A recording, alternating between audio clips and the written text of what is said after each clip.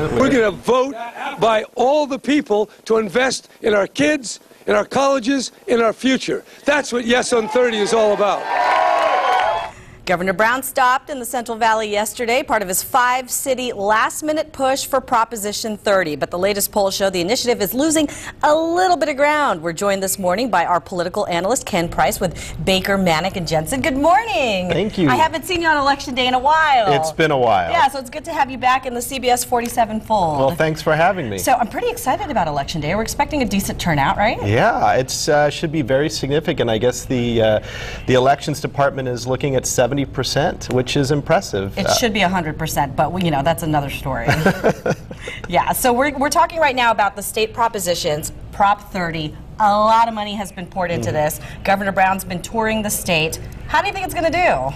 Well, there's some thought now that 30 could go down.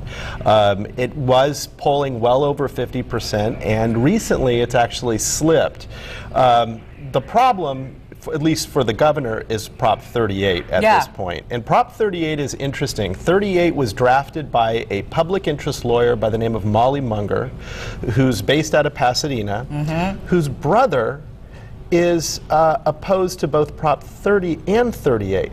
So Molly is funding Prop 38, and her brother is primarily the one who's funding the anti-30 ads. See, we've talked about this before, how it always seems on Election Day, especially general elections like this. California has so many propositions. I think the most one year was when there were like 16 or something like that. Yeah. Do you think it dilutes it, especially when you're talking about 3 different tax initiatives here? Yeah. Some dealing with education, some not. Like it seems confusing. It is confusing. We have 11 on the ballot this year, and they are very, very significant. We have, as you mentioned, we have tax issues.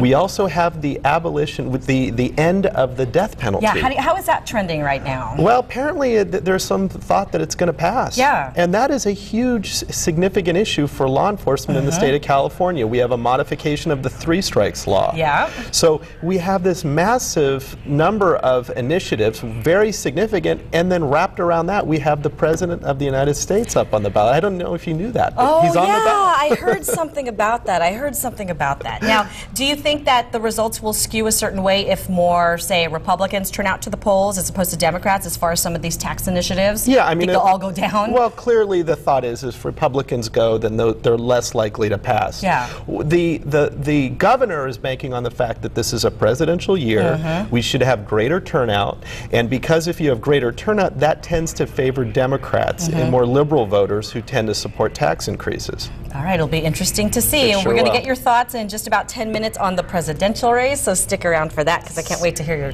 what you think about that one. Sounds good, thank you. All right, and this is Ken Price, our political analyst with Baker, Manick, and Jensen. 5:20, we'll have another look at your CBS47 Fresno Skyview camera right now. Let's see how it's doing. Well, it's dark because it's only 5:20 in the morning. But Jenny will have your pinpoint forecast, and it's another warm one. You have to be a lot more careful. It doesn't matter where you live. Players on the Fresno Monsters hockey team ripped off. Wait till you see how cops caught the bad guys.